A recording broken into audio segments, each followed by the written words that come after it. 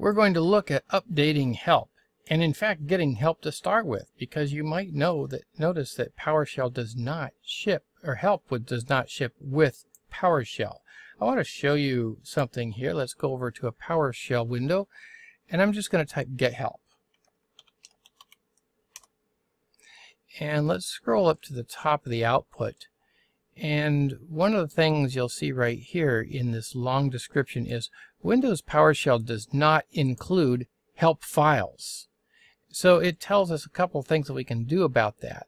It says you can read the help topics online, or you can use the update help commandlet. Now we'll get used to this word commandlet and talk about it more later on.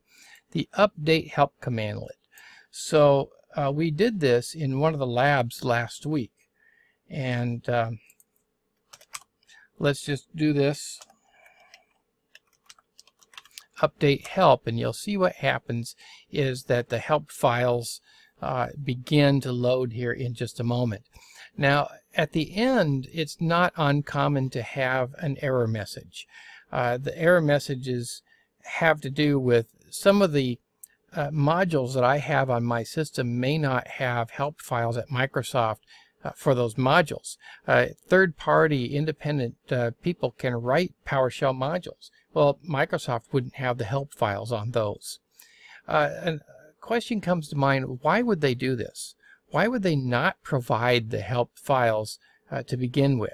And the answer to that is that PowerShell is a living thing. Here's my there's my error messages, by the way. Failed to update for these modules, and the reason is that these modules didn't have help files at Microsoft, so it updated everything else. Now back to my question here. Why do they do it this way? Because PowerShell is constantly changing, and they add things to PowerShell, and you add new modules and you change modules. It's important that those help files be constantly updated. So I recommend about once every month or once every 6 months maybe. I think once a month is a good rule of thumb that I like to go by in order to update the help files. So you should regularly run the update help. By the way, you could put this into a script, but we're not really going to get into scripting that much in this class until we'll do a little bit at the very end. But you could make that into a script so you don't have to remember to do it all the time. Or you could actually set it up through your task manager in Windows if you wanted to. But other than that, you could do it manually about once a month or so. I just said here you should update help often. I'm going to put at least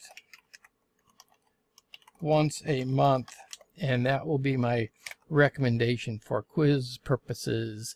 All right, so let's go on then later on and learn in the next video. We'll learn how to update help on a server that may not be connected to the internet.